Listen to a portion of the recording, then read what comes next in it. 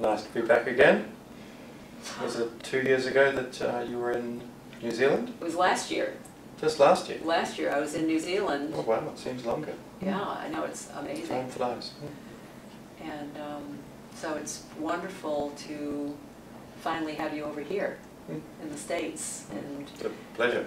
Getting to be with so many teachers, and it's such a really, really important opportunity for so many teachers in the Pilates community to have the opportunity to really explore what do we mean by whole body.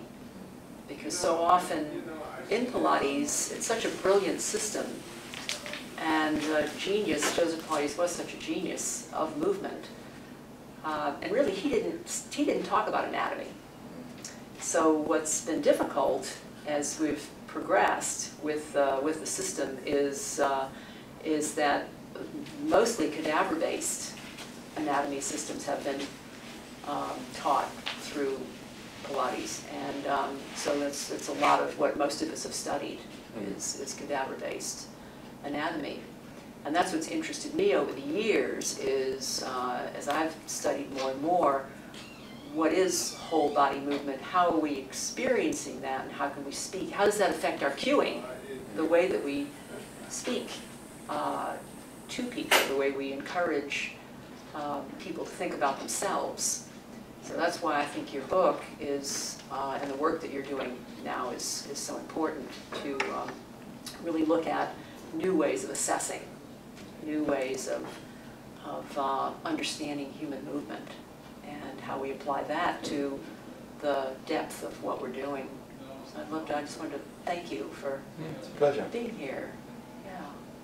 My two areas of importance that I think are particularly relevant to the Pilates community are what I call the archetypal postures, a different way of assessing, a different way of understanding movement generates over time a different way of assessing people. If your paradigm is this is a muscle, well then you train that muscle and you assess that muscle. If your paradigm is this is part of a big field of muscles, well then you start to move towards field-based assessment patterns.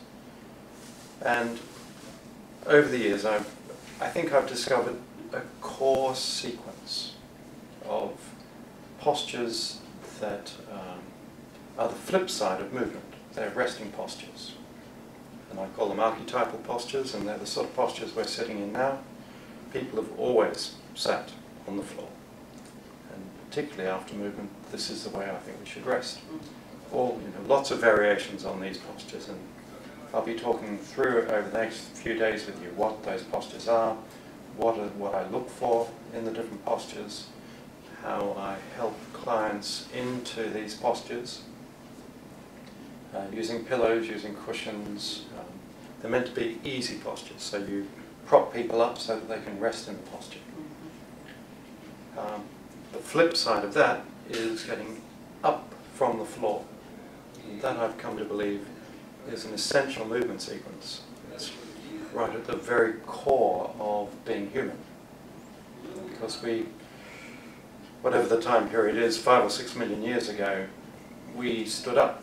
And that standing up, that moving away from an ape ancestor towards standing up, predates our big brains, our use of fire, our language, our tools. And so standing up started the whole system. So standing up from the floor is probably the most important active sequence you can teach people. On top of that, then you teach everything else. But for an animal that's derived from Homo erectus, the standing up sequence is crucial.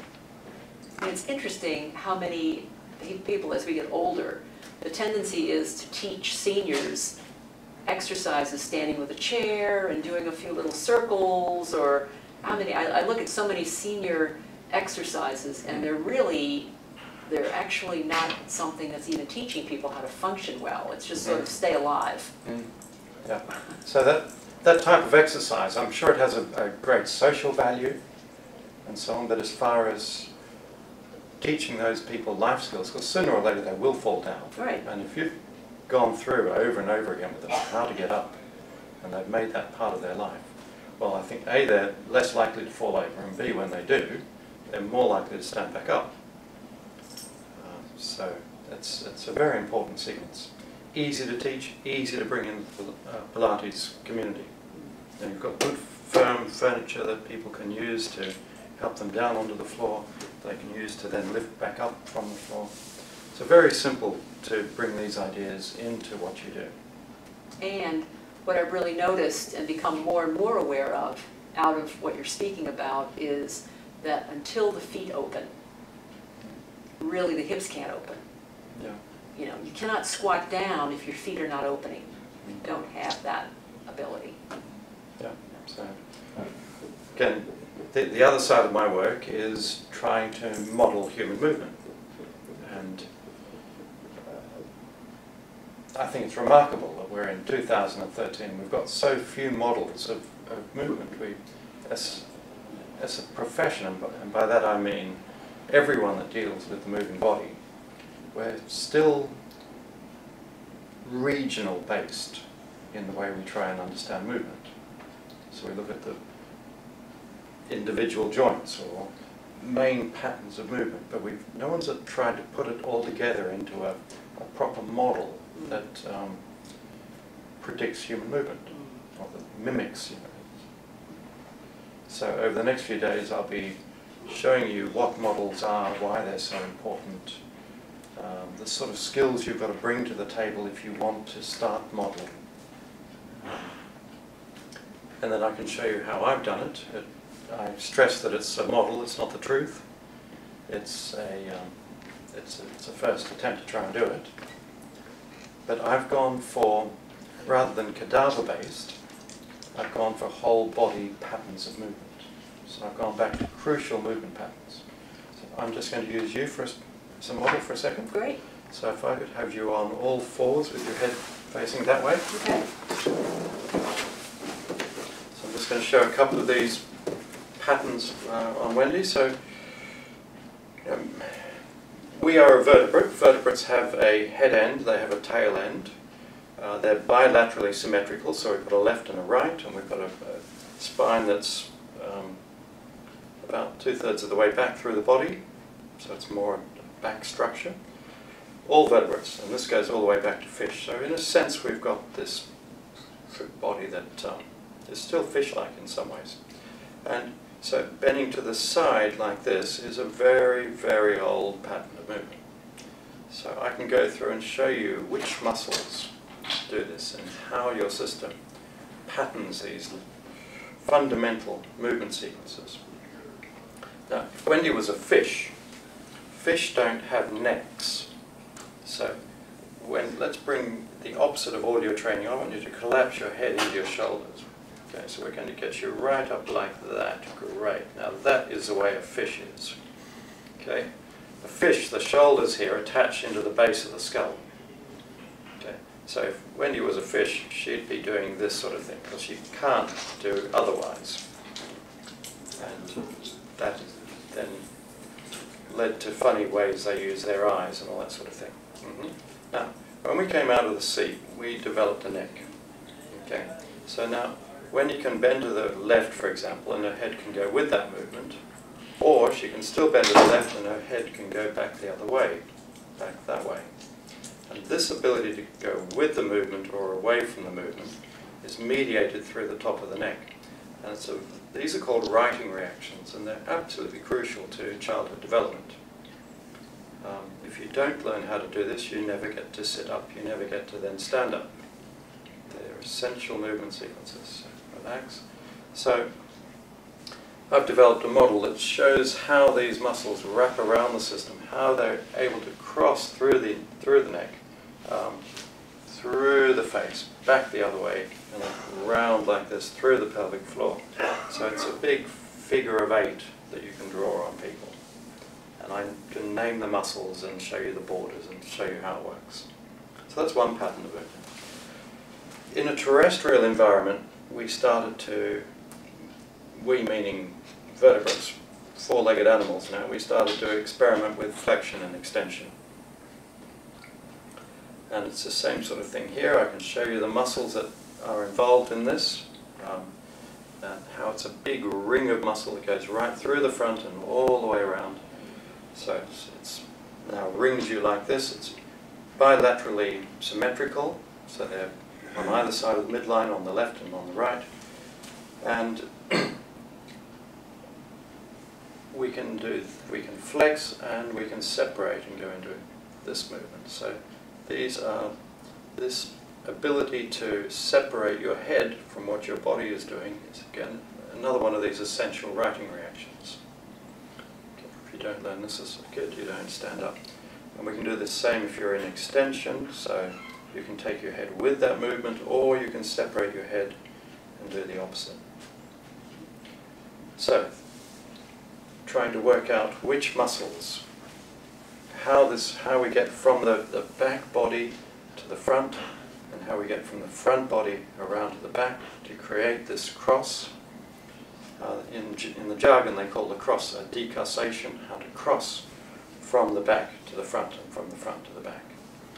And I can show you which muscles are involved with that and which are the primary muscles that take you into these movements. Now, biomechanically, if I bend you to the side and then I add some flexion or some extension, so one way or the other way, that then starts to twist the body. It's twisting, the ability to twist. So twisting might be if we could drop down. There's a twist, okay? This is a movement sequence that humans have really exploited more than any other animal on this planet. It's this ability to counter-rotate our upper body on our lower body. And we've used that in our walking pattern, in our walking gait, where we contra-twist. And we also use it in throwing. And being here in the US, your whole country is absolutely ball mad. You know, every place I've been to eat or drink, there's American football going on all the time, and it's throwing, throwing, throwing, throwing, throwing, throwing. Throwing is what our ancestors did for millions of years. That's how you brought your meat back to your family. So the throwing skill is a very, very important skill. And you do that through contra-rotating your upper body on your lower body. And see again, if I twist like this, my head can go that way or my head can go this way. If I want to throw accurately, I've got to twist my body one way but look the other way. If I do this, I've lost my dinner, it's disappearing. So this contra-rotation, again, we've got to be able to model how. Go down, Wendy. So if Wendy's in a twist,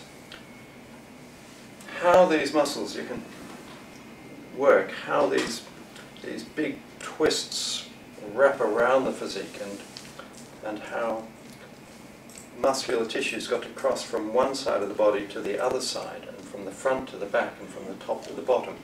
So how do we start to understand the body's ability to do this? And how many times have you got to wrap muscular tissue around the body to create what we know humans can do? And if you get a flexible Pilates person, yoga person, you put them in the most complex twist you can imagine, how many times do you have to cross the midline to create those patterns? And so I've given some thought to the theory of that, how we cross.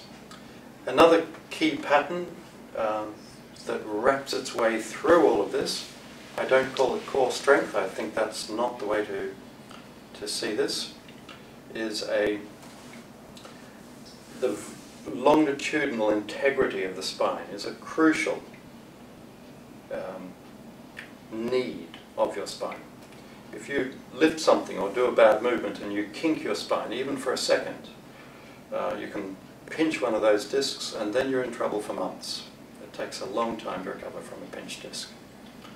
So our system has got an ability to squeeze like this. Okay, so it's not just here, but it's the whole system, right from the pelvic floor all the way through,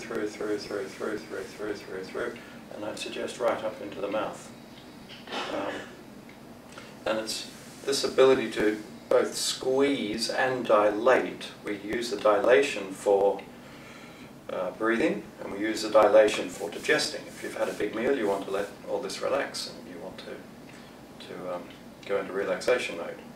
If you're lifting something heavy, well then you want to go into squeezing mode, okay, because you want to brace yourself.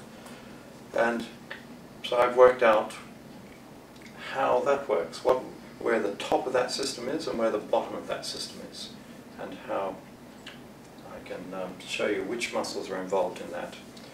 And this is not, I stress, this is not a deep or a core system. In my view of looking at bodies, muscles warp and weft like a textile. So down here a muscle is deep, but later on that muscle will rise to the surface and become superficial. And this is very clear with this pattern. I also expect muscle to widen and to narrow, widen and narrow as it works its way through the physique. And that's just the way the system works. Thank you, Wendy. We better... That was great. Yeah, it was great to feel the different fields as you were describing them. It's a complex model when you, because they're layers and layers, we've got to put the arms and the legs into it. And then I would suggest you've got to start going down into the guts. And you've got to link, we only move because we want to take our face, our hands, our feet or our genitals somewhere in space. That's what movement is all about. So to have a pattern of movement without reference to these organs doesn't make any sense to me. So in each field I embed a sense organ.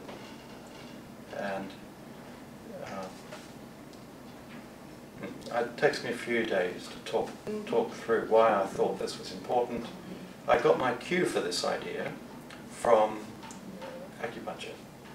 Because in acupuncture, as I started to understand what they were mapping with their Meridian system 2,000 years ago, they would run their lines on very particular parts of the body, and they would point to specific sense organs, quite clearly.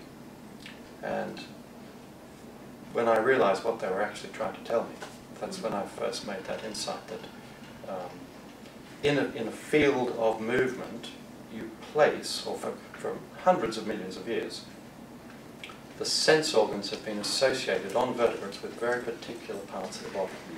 Always have been. So the fields of movement, of contractility, have co-evolved with the sense organs. Well, that's the idea, that's the model. But anyway, it takes me a few days to talk you through it. I look forward to doing that over the next 3 days. Very excited. And it's great that you've brought me over, and I look forward to doing my best for you. Wonderful. Thank you so much, Phil. Thank you.